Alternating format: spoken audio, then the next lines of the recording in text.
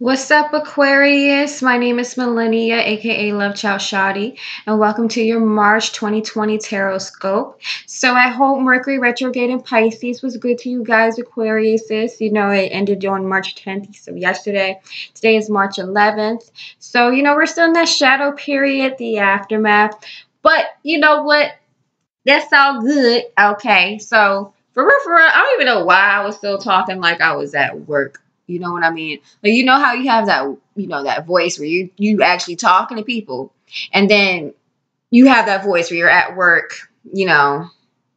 Like, hi, yeah, of course, yeah, sure, anything for Christmas Johnson. Okay, it's been a pleasure, my pleasure. Okay, talk to you later. Okay. Mm. Remind myself, it's okay. All right, so this is like, I'm going to be honest, this is like my second take because the first time I was doing it, I was just like, this just feel awkward.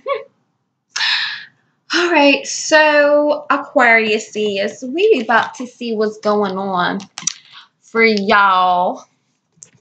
Let me push this back so I got some room to spread these cards out. We're gonna see what's going on for y'all. This retrograde. Okay. I mean, what am I talking about? What is going for y'all this retrograde? What is going on for y'all in the year March 2020? What am I talking about? See?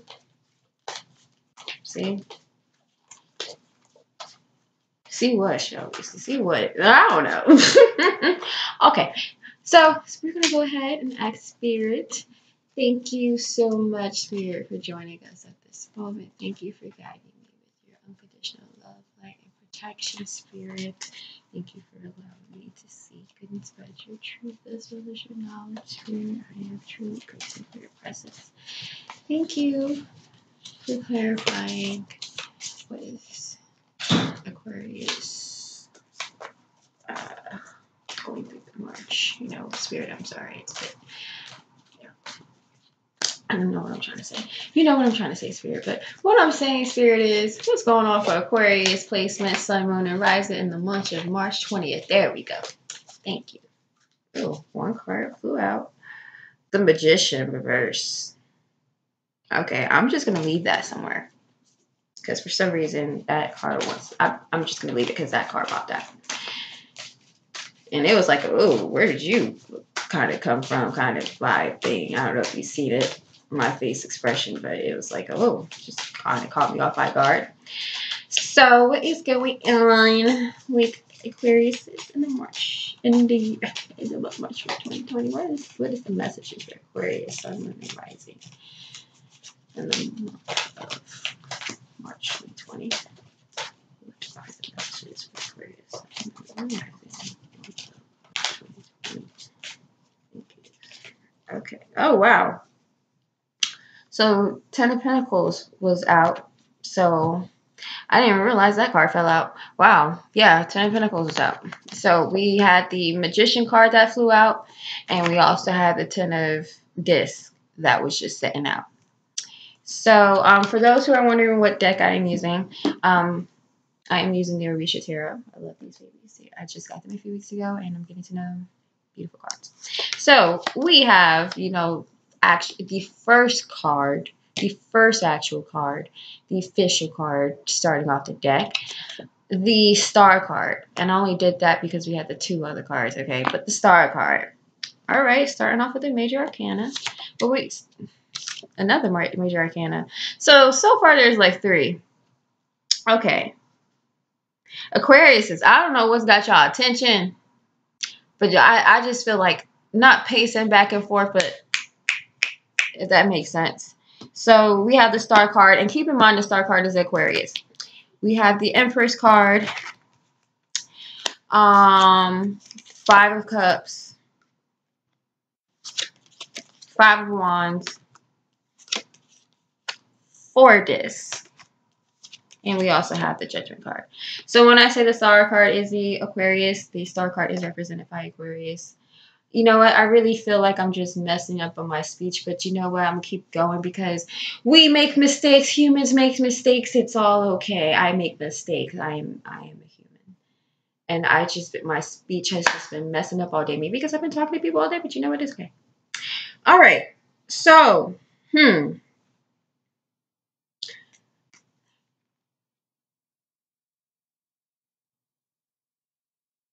March doesn't have to be a complicated month if you don't let it become one, Aquarius. Okay.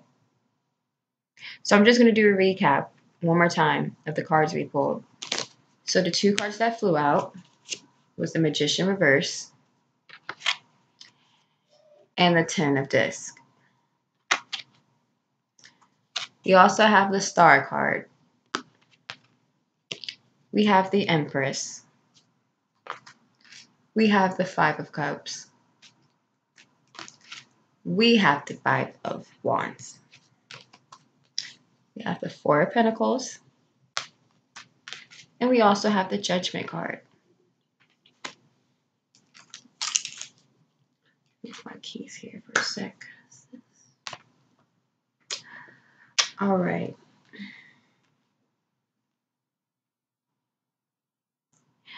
Aquariuses, be sure to keep your plans to yourself. And this has been a big theme and message, not just for Aquariuses, but for, just the general collective. And this is just common sense in general. You know what I'm saying? So when it comes to your hopes and aspirations, there are other people who are genuinely not going to be happy for you.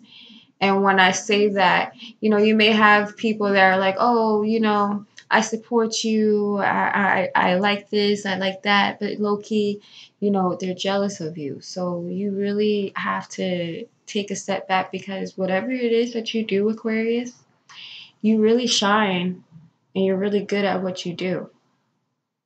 You're really good at it. And you bring a lot of attention to it. Like you stand out. There's something about you that stands out to other people. There's something about you that is unique, Aquarius. And Aquariuses are unique. Aquarius is the eccentric sign. You guys are the innovators. If I said that correctly, you guys are the originators. You guys are meant to be original. But most definitely there is some type of ego conflict going on. And someone also, in terms of love, and I'm not going to jump everywhere here.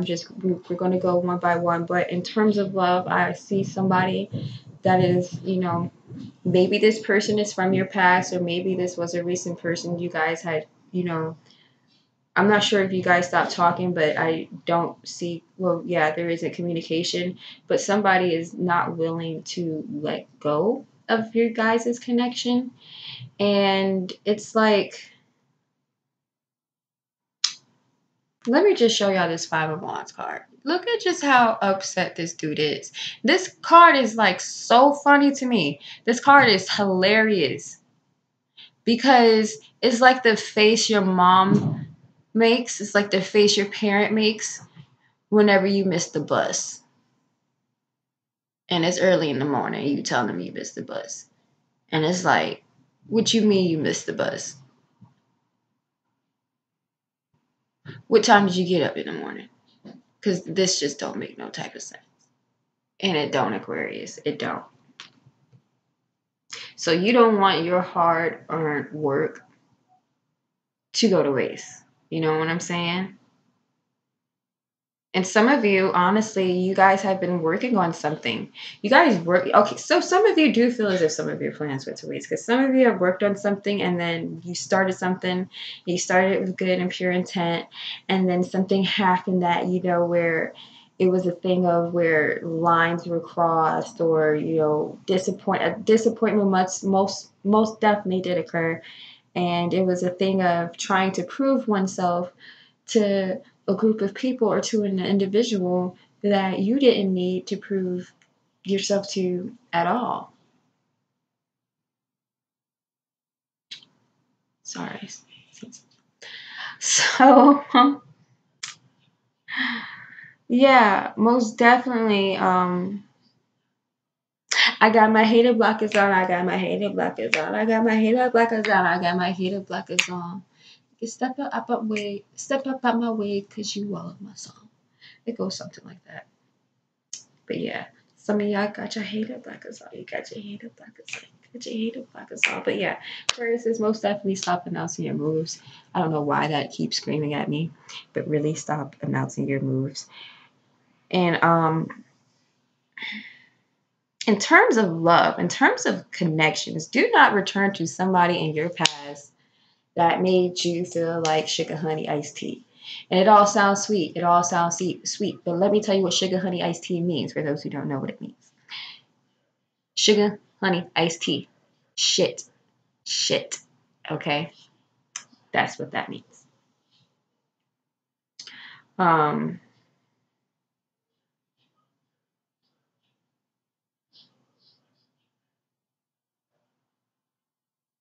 Yeah, most definitely. Don't return to what hurt you. I'm going to pull a few more cards. Aquarius is High Priestess. Okay. We have the High Priestess. We have the Eight of Wands. And we also have the Queen of Pentacles. You know what you want, Aquarius. So it's time for you to start speaking that to the universe this month in March. Let me fix my posture. You know what you want, Aquarius is. You know what you're after this month. Really don't fight with your intuition, because I see that too. Some of you are fighting with your intuition. Some of you are going back and forth with your intuition, like, no, this isn't right. Like you're uncertain of something, whatever it is. It's like it's not clicking and it's not making sense to you. Aquarius, are you even making sense to yourself at this moment? And don't try to compete with everybody. Everything is not a competition for those who feel as if you need to compete with someone. You don't need to do that. You don't need to prove that you're better than somebody else. Really put all that energy of trying to prove yourself to somebody else into proving yourself into your creative work. So even if you have to start over on something again, dust yourself off and try again. You can dust it off and try again, try again. Because if at first you don't succeed, hey, you can dust it off and try. No freaking copyright infringement, just somebody who wants to be petty and say, she's singing a song and it's not her, it's copyright infringement. Because that's how my Twitter account got suspended. So but yeah, you need to communicate what you want to the universe this month. You need to say what you want, and you need to mean what you say. So you have that power within you, Aquarius, to go ahead and be vocal and to be like, this is what I want, universe. This is what I'm going to accomplish. And you really need to start taking care of you, because whatever this thing is that you're lingering on to, I feel like some of you guys want to, whatever.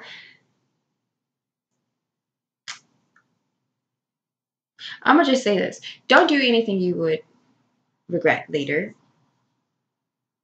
But some of you need to come into terms that, things don't always work out the way the way we want them to, but that's okay. That doesn't mean stop. It just means to replan, reroute, Don't give up so easily on yourselves, Aquarius. What's wrong with you? Why did I know this card was going to come up? I just knew it. So we have the Page of Swords and we have the Seven of Swords. So somebody is most definitely running their mouth this month. Aquarius. Like I said, this reminds me.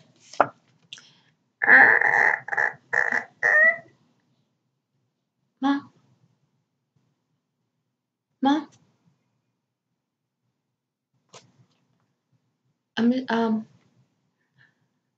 I missed the bus. What you mean you missed that bus? What time did you wake up? Look.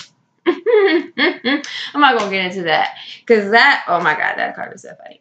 But yeah, so somebody's most definitely talking, so I just want y'all to be mindful, like, okay, so I don't know, this could be a because Four of Pentacles is right next to the Five of Wands. So this could be in a work environment or a place where you're collecting some type of income. There most definitely is some jealousy that's in the air, is what I'm seeing is going on, in terms of, careers and things like that. Um, Finances, Aquarius is really watch what goes into your account and what you put out. You really need to be stingy with your outcome because some of you are not in the position to spend money right now. Like you're getting to that point, your finances are becoming better, but you really need to be smart with your money. But somebody is running their mouth. Somebody is taking notes about you. And this person, especially with the Seven of Swords, they're probably not even telling the full truth. I see somebody that's just being very childish and immature, and people know that this person is immature. So it'll be a thing of, no one really paying this individual any mind. Like I said, the Hermit card. It's like nobody's really trying to hear what this person is saying. It's like, oh, I think, and everybody's just like, okay, whatever, We're not into that. But Aquarius is, this month in March, really spend time to yourself. Some of you are longing for some type of love or missing some type of love, but that love, you're going to find it within yourself. So I don't think that's something that you need to be in search of or search for because, how are you going to know what love is in somebody else if you don't know what love is within yourself, Aquarius? I'm sorry, I just thought I'd ask. You guys like to ask other people, strong questions. That's what you say. So today for my Oracle deck, we're going to be using the Oracle of the Mermaids. Yep. So we got that going on, Aquarius. So we're going to see what, the mermaids messages are for you in the month of March 2020. Thank you, Spirit Ancestors, for joining us at this moment. Thank you, mermaids. And these feel like mermaids. It's so cute. What are your messages for Aquarius, Sun, and Rising in the month of March 2020? What are your messages for Aquarius, Sun, and Rising in the month of March 2020? What are your messages for Aquarius in the month of March 2020? Contumacy, seashell divination, and wisdom of shells. Me and this card have a love-hate relationship, and I'm going to tell you why later. And then we have 16 reflections. What you contemplate.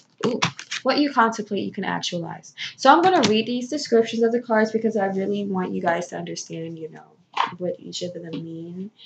And these cards, I'm getting to know them again. It's been a minute since I really connected with them. And plus, they're a bit new. So, contumacy, 32. 3 plus 2 is 5. I'm not sure if 5 means anything to anybody. But to add these two numbers together is 32 and 36. So, we have 5, and then we have... no, that's 16. So, we have 5 and 7, so 12 and 3. So, I don't know if 3 means anything to you guys. So, yeah, 32 contumacy message. Seashell divination, wisdom of shells. You're being asked to listen and you are being asked to listen to and begin to understand the art of reading seashells. An ancient art, simple, pure, powerful. Seashell divination has a long secretive history, and shells such as the beautiful cowries were also used in fertility magics.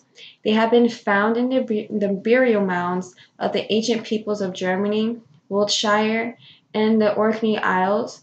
And in the ancient China, the divine emperors were buried with 9 cowries in their mouths, currency with which to trade in the afterlife. We know the humans have been working with shell energy in a sacred way for at least 5,000 years, and every shell has its story. Every shell has its energy. Every shell has its message. If you have received this card, you're being asked to connect more with not only learning the meanings and messages of the cowrie, fertility, the conch, calling to your ancestors, and the scallop, Aphrodite, no one pronounced the name right, and so many other creatures, beautiful homes, but to protect them and become a sea creature guardian. Reading and working with shells can help us connect directly with the mirror energies, the sea healing, and the oceanic beings, and help us remember our deep love of the ocean. So the divination is just as crystals hold energies and message for us too, so do these beautiful living homes and structures of the sea creatures. Each creature resonates with a particular energy, and by connecting with their shell, holding it, feeling its qualities, and understanding its connections, we begin to heal a part of ourselves. And while we are perfect and unique expressions of the God and Goddess of the nature herself, we are also beautiful works in progress. Messages and healings from the natural world are empowering and freely available to us all. Take a walk by the shoreline and do a cleanup of any plastic or human debris you find. And once this offering is made, take another walk, this time with the intent to receive a message from the Sea Mother Mermaids, the IA shell. Hold it and see what it has to say to you. You may wish to return it to the shore with thanks for its energy, blessing, and message instead of claiming it. You do not need to possess everything. So what this is saying with the seashell divination wisdom of shells is, I'm not sure if some of you live by beaches, but if you do, there are sacred objects, such as crystals and gemstones, even if you're not in the beach, but sacred objects, as I said, um, that have messages for you. And these could also mean rocks, but if that certain rock draws your attention or whatever that may be, pick it up and listen, put it to your ear and listen for a message. But you don't have to keep whatever that is, even if it looks pretty, even if it could be a simple flower or a ladybug. But whatever that is, a sacred object or being that draws your attention, go to it and listen to it for a message, because it's there.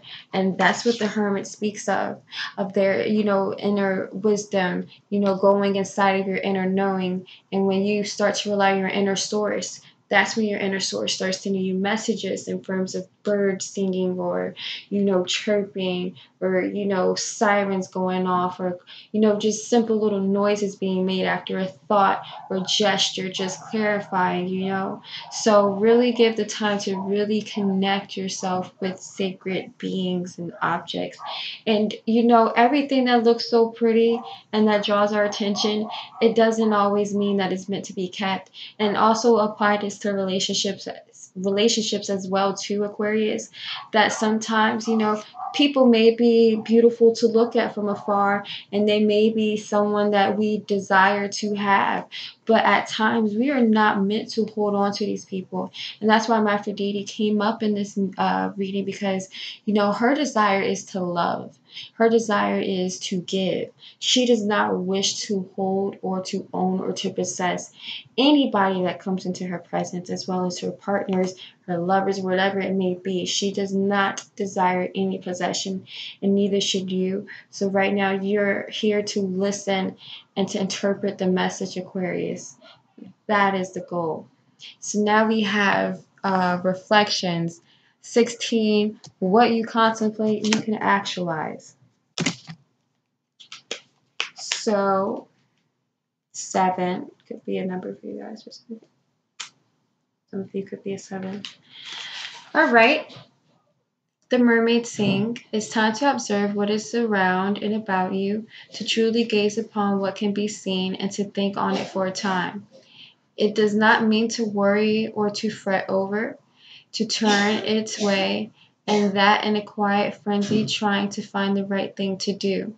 But it does mean contemplation, a time of gathering all the threads and all the half-formed thoughts, and following some through to their end, and reaching a better understanding of what it is you are currently looking at.